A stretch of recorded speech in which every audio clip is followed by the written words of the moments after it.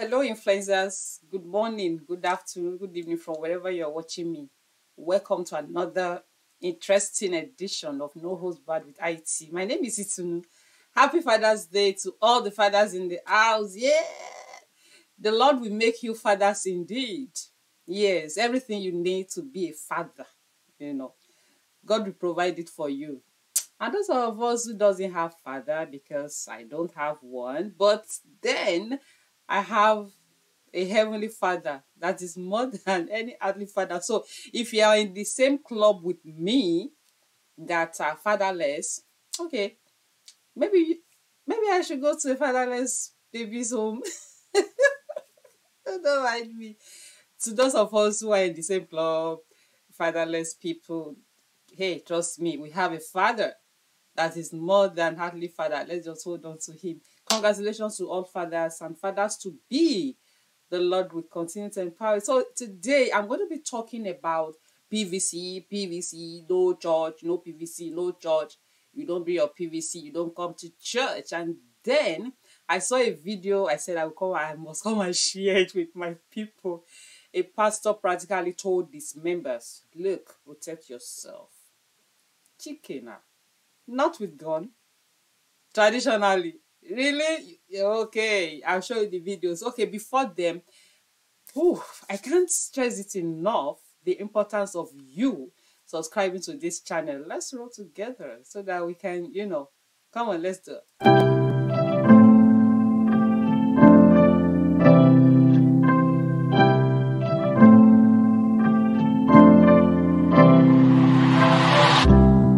All right, thank you so much. So I saw this video. I say, okay, let me share with you. I want to ask today, will PVC work in Nigeria, as it were? Yeah, because there are a lot of things that is wrong in Nigeria. A basic one is the constitution. I'm going to talk about it a little bit today. I've talked about it in the past, and I will still, say something about it today. But I want you to see this video. I know you may have seen it, where a father said, okay, without PVC, you can't come to service. Let's hear him. Good morning, my dear brothers and sisters in Christ. As I told you last week, today, if you do not have your PVC with you, you will not attend Mass here today. It's as serious as that. When I said it, some of you took it for granted as if we are joking. And as you know, the federal government has given deadline that at the end of this month, the registration will stop. And we had already discussed this with the school management, that any student who does not have his or her PVC will automatically have carryover. Yes, and beginning from today, if you do not have your PVC, you cannot enter this chapel today and celebrate Mass with us. It's as serious as that. And for those of you coming from Jos Archdiocese, you must have known that it is said in Jos Archdiocese that if you do not have your PVC, you cannot receive communion. But here we know not everybody is a communicant. So what we'll do is, from today, if you are coming for Mass, carry your PVC. If you don't have your PVC, don't bother coming. Because there is no point having Christians fill the church. But during election, we have only a handful of them go out to vote. So it means our number, our population means nothing. So we want Christians to take their responsibility and their role seriously. So today I am serious about it. As I'm standing here, if you have your PVC, begin to come in. But if you don't have your PVC, find your way back home. You will not attend Mass here today. Is that clear? Yes. Those with your PVC, begin to come in. Those who don't have their PVC, you begin to go back. I'm serious about it. Okay, so you saw, I know you must have seen it, but then I want to bring out some things, Okay, no PVC, no church. Okay, fine. No PVC, then you have carryover. Okay, so if I wrote an exam rather, will it depend on me having PVC?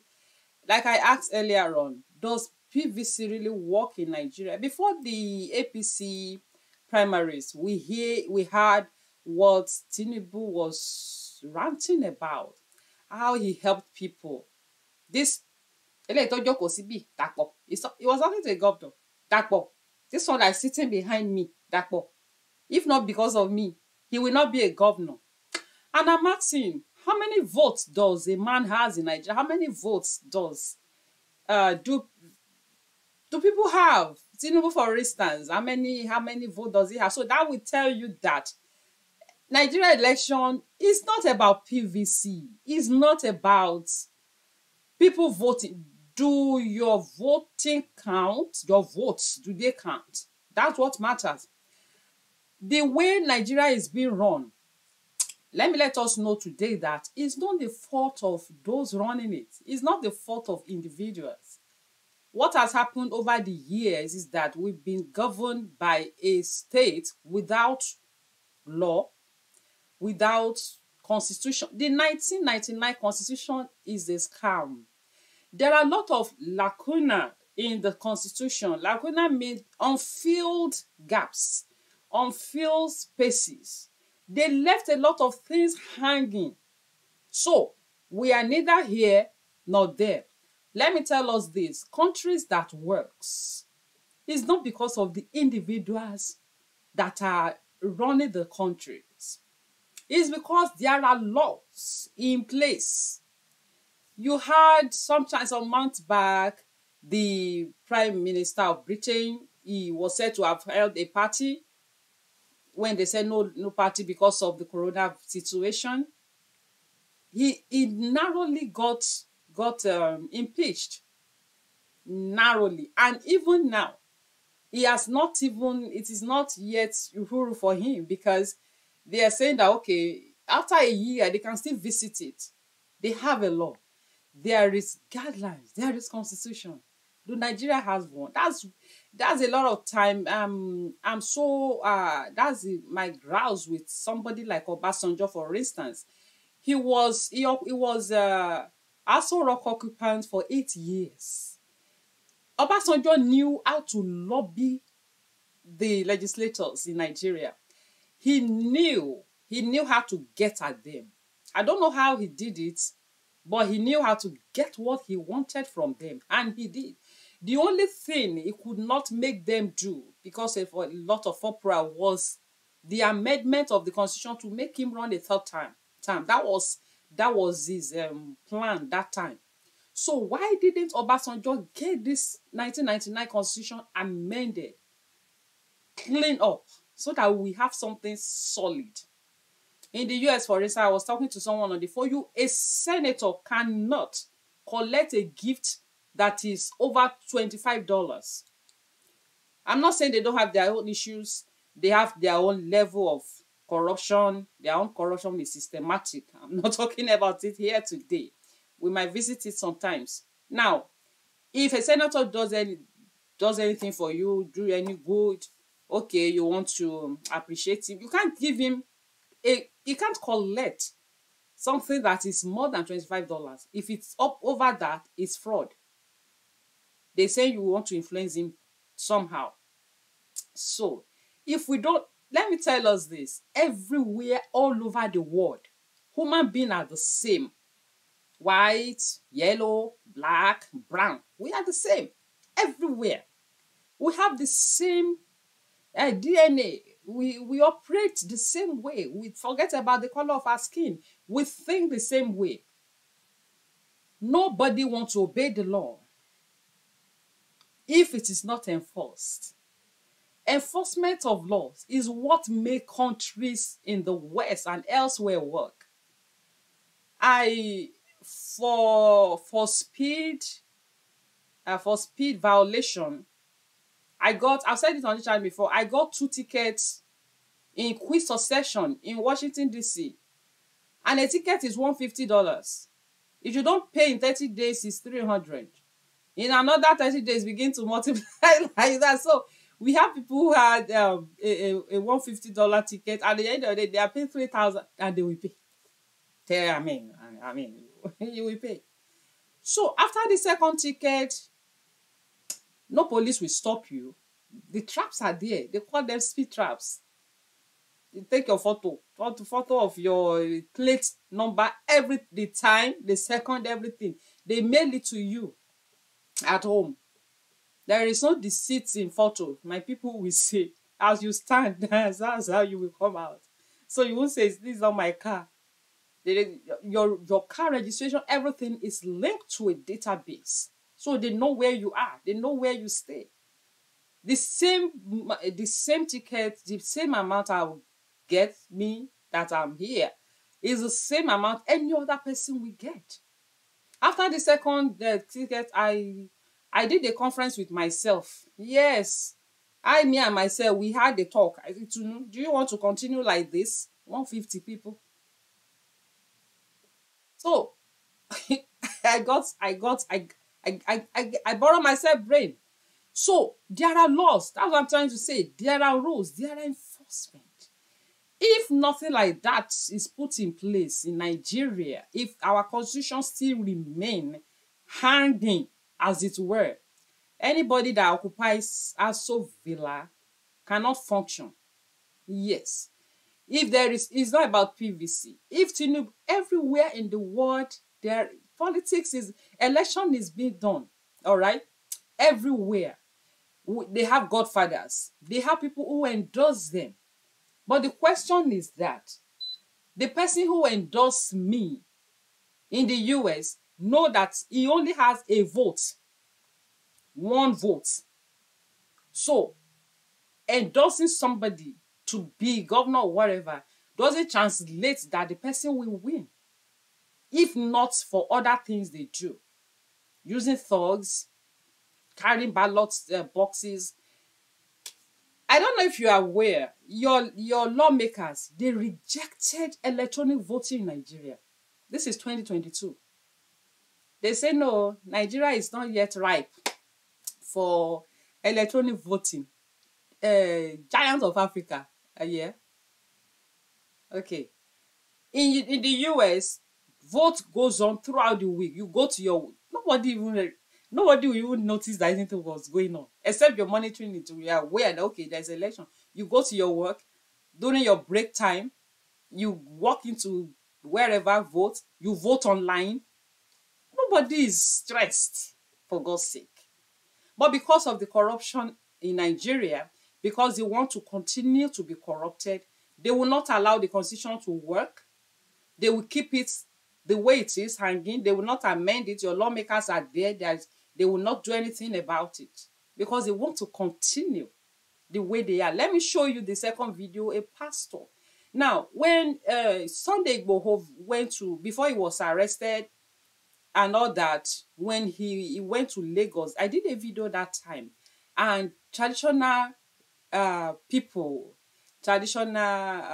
came out to, I'm going to put the link to that video here, to identify with him. I did a video, I said, are we going back to Stone Age? Are we going to the days of charm? Yeah. So now, that was Sunday Igboho. A pastor came out and I said, hey, he told his congregation, protect yourself. This is, he said he delivered that in Yoruba, but there was a translator there. So I want you to watch it, and I'm going to talk about it a little bit, and then fathers, send me my gifts. I'm your daughter. Don't forget. I will take it. All right. Okay. Let's hear this. What did you do? You already know you are in a land. What precautions have you taken? Don't you know we are infested with gun? We are in a gun pandemic. Don't you know? Don't you know they shoot at will every time? Don't you read the stories? What did you do? What have you done to protect yourself? Look at the army. They know they are gone. They also go to the war. They will wear their bulletproof vests. They will wear their vests. They will wear all their armored vests. Everything is filled up with iron. If they shoot them, it will not enter. Because they know they are going to a war zone. For you, tó mọ̀ pé ìlú ìbọn ló wà. You know you are. Kí ló ṣe?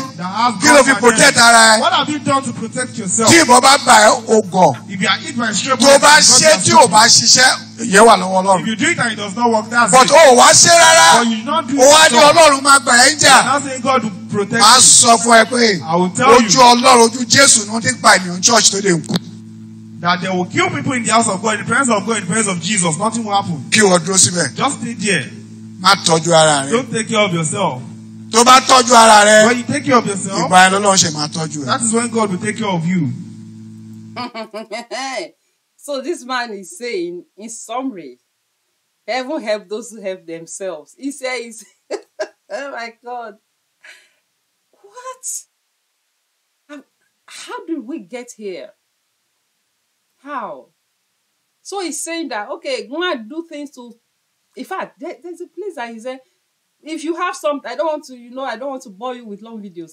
He said, towards the end of that, he said, if you have something that you can bury in your house, so that these people they will not come and butcher you in your house, go and bury it. He's telling the congregation, go and look for protection for yourselves. Protection in terms of go and do charm. Yeah, go to herbalists, go and do charm from a church, coming from a pastor. This scares me. And I'm like, okay, so why do we go to church? God is no longer enough. He said in that video that, okay, Jesus was there. God was there when they were killing people in the church. I've done a video before, and I said it this week. I call out pastors in Nigeria. I call out mega pastors. I said, if you keep quiet the way you are quiet now, there will be that it will get to a stage. People will not be able to worship. People will not be able to come to church. I said it again last week. I did that video specifically for that purpose. I call out Pastor Adeboye. I call out Bishop Boyedepo. I call out a lot of them. There's a saying that silence means consent. So if you are not comfortable with what is happening, then you must speak out. A pastor now say, go and protect yourself. Go and do charm. So where are we going, people? Let me know your thoughts. I don't want to do long videos. All right, people. Thank you so much. On Tuesday, we're going to talk about the business I've been introducing to you. Please contact me if you have seen that video. I have another channel where I discuss the health aspect of it specifically. I'm going to put it I'm going to be directing to that link to that channel. Okay, people, thank you so much. Let me know your thoughts in this video. Should people go and do charm to protect themselves, that God is no longer enough? And let me know, will PVC carry any weight in this election? So, fathers in the house, send my gift to your daughter. All right, people, thank you so much. My name is Itunu. I'll see you tomorrow or next. I love you like no man's business. Bye.